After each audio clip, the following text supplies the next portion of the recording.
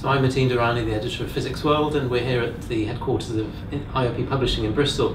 And apologies if it's a bit noisy outside, there was a couple of police cars just went past. But I'm delighted to be joined by Carlo Rovelli, who's author of this new book, 7 Brief Lessons on Physics. Carlo, do you want to tell us about the book? It's a short book, it's just 80 pages or so, and the idea behind the book is 7 small chapters summarizing what I think, at least in my perspective, is the core of the 20th century physics revolution.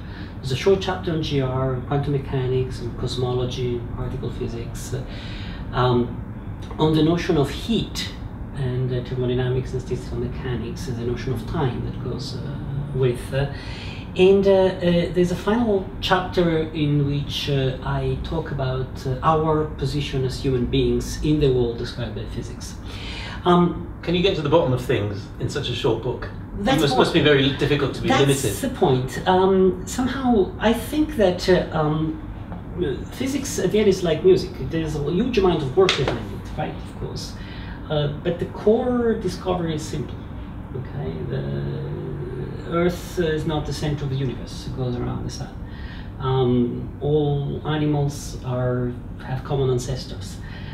Science, when you have well digested it, it should be possible to say it simply. I try to do that.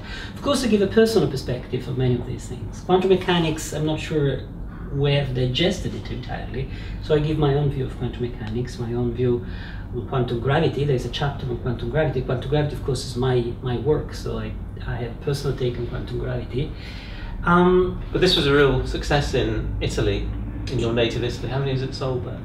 More than 200,000 copies. It was wide beyond imagination. The book was on top of all the selling rankings. Was that because you did a lot of promotion, or No. you just think it struck a chord somewhere among the public? I think just Italian people just read it, and the way it worked is that people like it. It's only a few euros, it's less than 10 euros. Less than £10. Available in all good bookshops and online. Thank you. And people read it and get excited and make gifts to their friends, and that's the way it spread. It's being translated in 24 languages. Incredible. Yeah, I'm very happy. So when you wrote it, you No. can't have imagined No. this would be such a big hit? No, not at all, not at all. I sort of put my own passion into it, of course, and my own. I try to get to the core. You know, as a theoretical physicist, you think about things and you say, okay, this is the way I view things.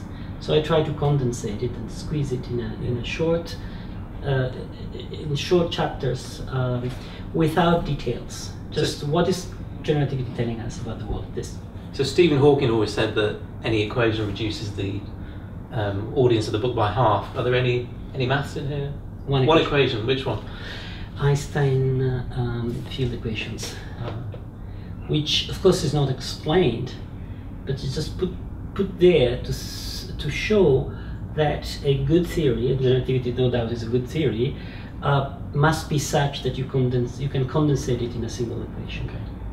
Brilliant. Thanks for joining us. Thank you. Okay.